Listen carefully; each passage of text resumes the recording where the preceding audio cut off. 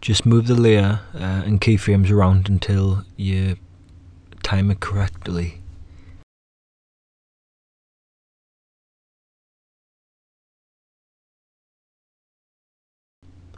Now duplicate the smoke layer 3 more times and rearrange them so that they fit around his body shape.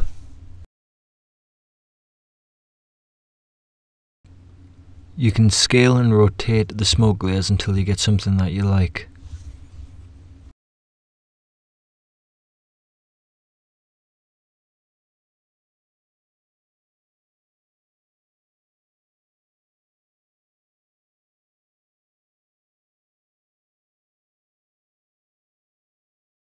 Okay, so we have a teleportation, but it's not finished yet. What we're going to do now is pre-compose all of the smoke layers together.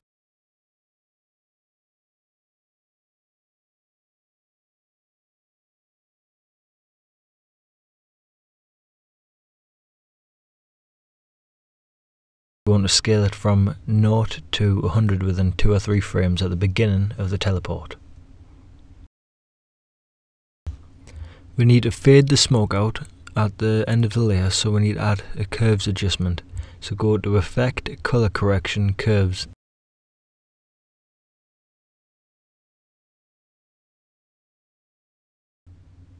Change the curves from RGB to alpha.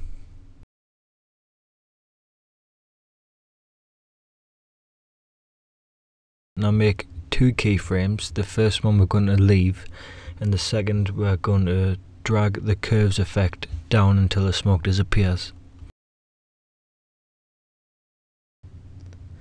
After a little tweaking, you can get the look that you're looking for. To add colour to the smoke, go to Effect, Colour Correction, Tint. I'm going to use a dark blue, but you can use any colour you want, or even mixed colours if that's what you want to do.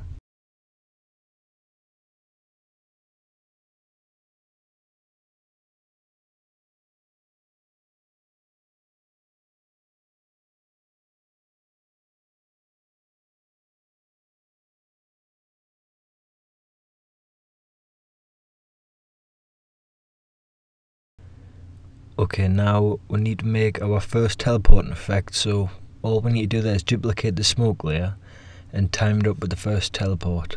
And don't forget to fade your actor in as well as out.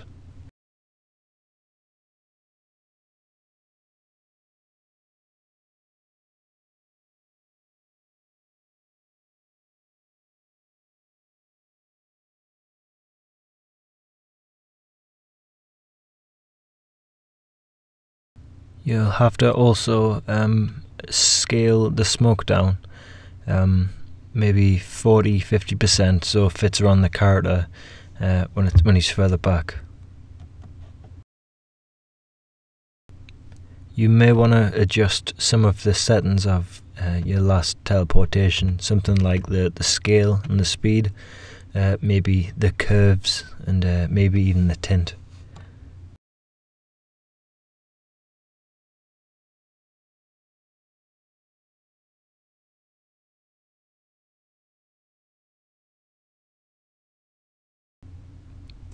You'll run into a problem with the smoke covering the actor for a while, so what you can do there is just adjust the curves so that the smoke fades out a lot faster than it does with the other teleport.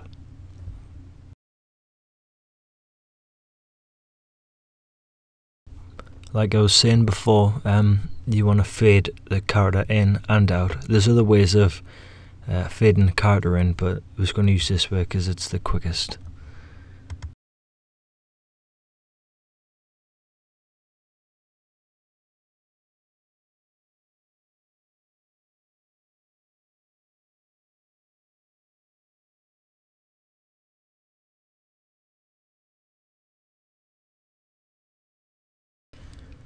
Now we're going to add the sound effects for the teleporting effect. Just drag and drop and hit LL to get the waveform up. You'll want to move the peak of the sound to the peak of the teleport just before the person disappears. I've made 2 different sounds for an enter and an exit. If you have downloaded the files for this tutorial, then you'll have them. after lining the teleporting sounds up, you can just drop the traffic ambience over the top just to make everything blend in a bit better. Just to tidy things up, you can lower your work area bar and snap it till the end of the video and trim to comp, and then you'll have a nice little section of all your videos. And then what you might want to do is pre-compose all of them and add a wiggle adjustment. What you'll want to do now is scale the video up by 10 or 20% and alt click on precision and type in wiggle bracket 5 comma close bracket.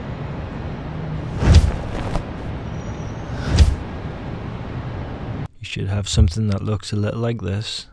Don't forget that you can get the sounds from my channel as well as the footage. This is RazRox for tubetape.com, and I'll see you next time.